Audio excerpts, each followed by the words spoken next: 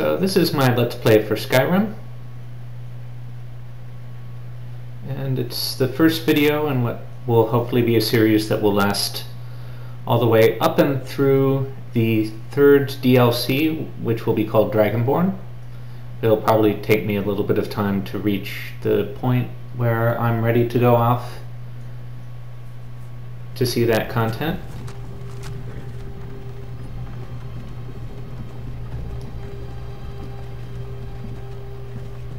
So I think this will be my 5th or 6th character in Skyrim. My first character was a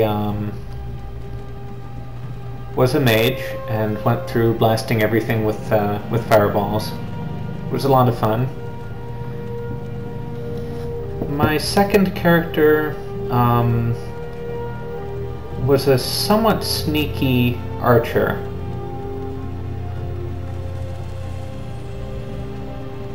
And my third character was kind of a joke run, where I played, so I saw this video on YouTube of somebody who had gone through Skyrim and had just used his fists as the way of killing people. So I decided to do that run. It's kind of a joke run, or at least it's not entirely unintended by Bethesda, as far as I can tell, because they do provide an enchantment that increases unarmed damage, but it's certainly not heavily rewarded.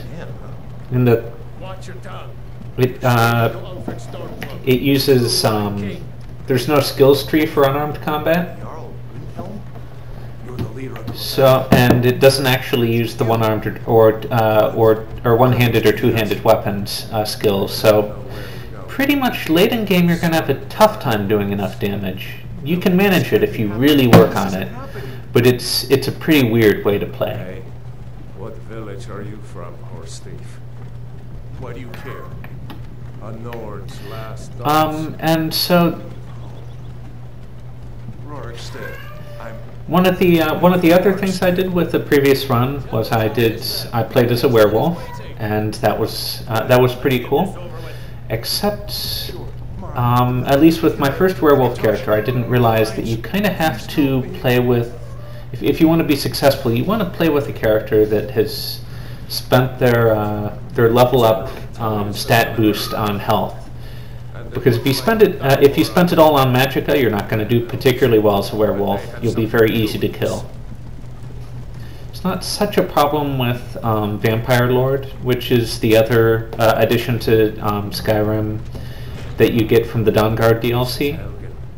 Vampire Lords can do just as well with a magicka or a melee-based mode. You're probably going to have more fun boosting magicka, though, as a Vampire Lord, whereas as a werewolf, you're probably going to prefer the health. As for it's more useful for melee characters.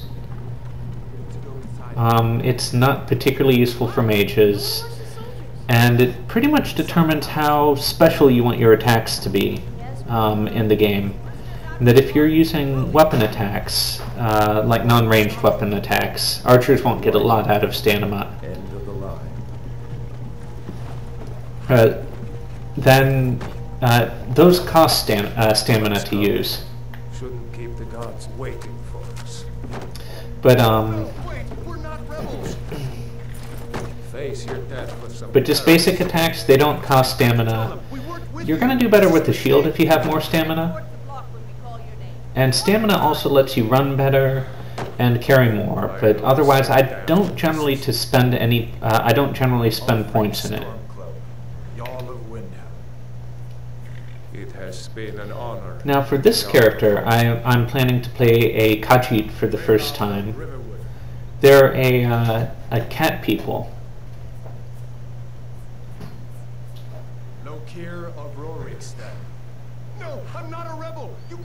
Now, it actually would have been smarter to have played a Khajiit with my brawling character before. Wait, you there? but instead I think that character was an Argonian. They get a lesser bonus to unarmed damage. But here, let's define my character. So I'll be a Khajiit. Let's do it as female. Let's take a look at these presets. Oh, that's neat. This is also neat. Let's go with this one. And the darker skin is neat. And let's go for a thinner character. Let's see what complexions. None of these look a lot like my cat. Well, my cats. But that's okay. Let's see.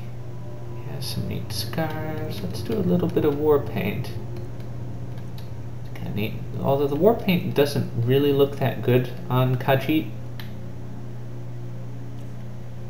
Since they tend to have skin that's less like with the lighter skinned races, it's more like they're a blank canvas, whereas Khajiit, they're already pretty decorated, just with their normal fur. Let's see, nose color. It'd be nice if I could change whisker colors, but that is not going to happen. The white there looks kind of neat. Okay, eyes. That looks kind of anxious. What other options do I have? Maybe wide? No, maybe not. Okay. Ooh. This is pretty cool. Brow. Mouth. Let's see. Mouth shape. Oh, that's actually the mouth itself, not the chin. You can't really see it that well. Chin forward. Let's not mess with that too much. And hair is kind of weird for cats. Because ordinarily you think of cats as, well, could go with the ridiculous ears. I guess real cats kind of tend to have a little bit of this. Can you actually, oh, you can change that. Well, that is weird. Okay, that's good enough.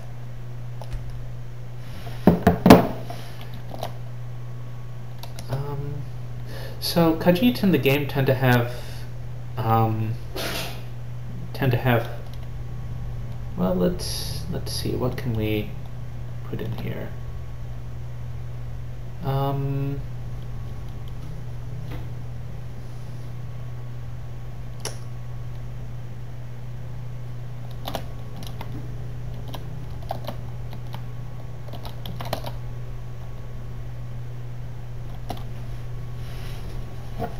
Little in-joke there for those of us who like Indian food. Your kind always seems to find trouble.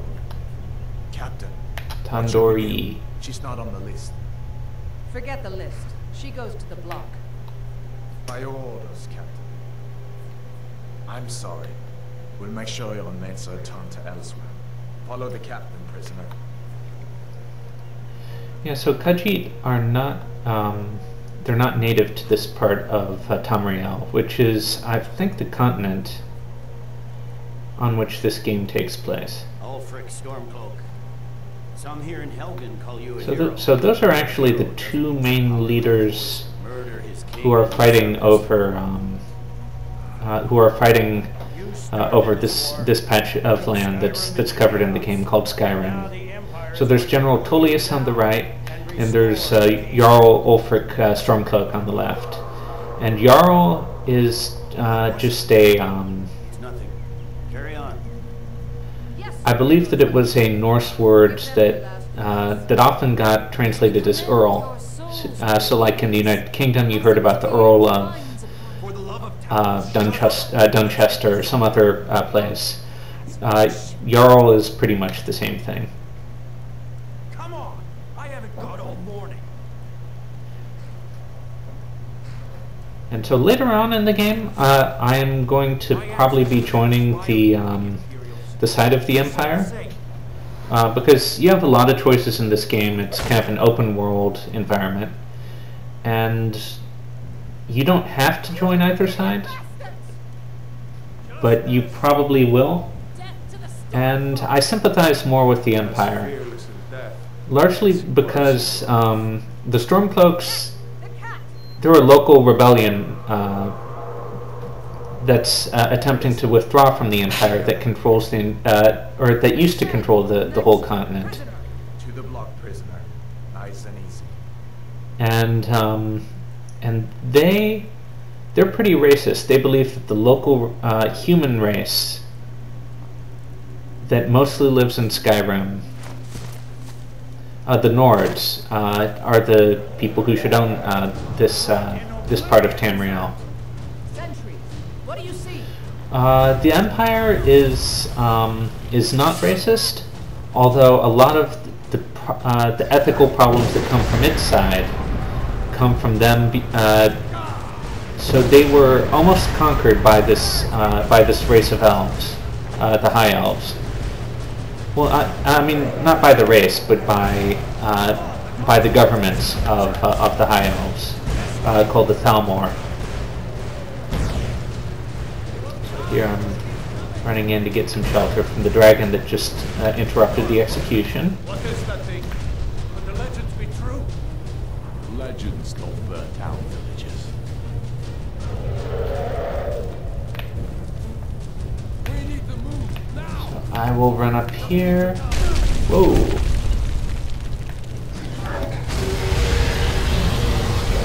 Get killed too early, so let's hop down. Oof. Hammy, you need to get over here now. Got it, boy. Whoa. You're doing great. Toro! Everyone get down. Still alive, prisoner? Keep close to me if you want to stay that way. Gunnar, take care of the boy. And so the Thalmor have forced the Empire to agreements that have banned worship of one of the main gods in their pantheon. Stay close to the wall. And they're also generally pretty racist against anyone who isn't a High Elf. Quickly, follow me. Although they have also been known to kill High Elves who don't agree with the Thalmor. But in the middle of this civil war, dragons have wandered in. Oh, and you can see a lot of people actually have magical abilities in this world. It's not particularly uncommon, although I imagine real mastery is kind of rare. Oh, so yeah, I'll probably be joining the Empire later on. I hope that dragon takes you all to Sovngarde. So I will be Prisoner, let's go. quick dash in here, and then